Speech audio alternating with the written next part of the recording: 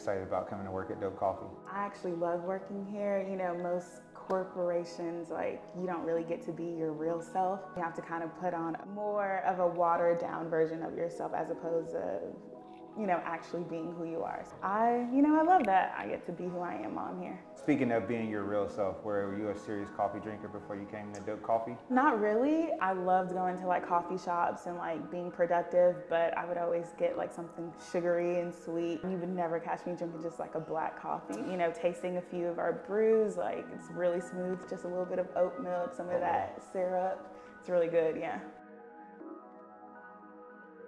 With Breonna Taylor being murdered by the police and still having no justice being served, it's a difficult situation. How do you still find a way to be magical in this moment? Understand that it is okay to feel your feelings. Like, it's hard. You know, a lot of the times we're like, oh, be magical, be strong. But there's strength in also being weak and being vulnerable as well. Taking that time and being okay, but then also knowing that we got to hit the streets. We got to make sure that, like, you know, we're protected going forward since this country is ours. So I just like meditate really. And I have like these affirmations and like goals that I like manifest. And one of them is everything that I want wants me. So I want to be this Black successful woman in this world. So I know that's what I'm getting because that wants me. And that just helps me like feel better about everything that's going on. Spinach.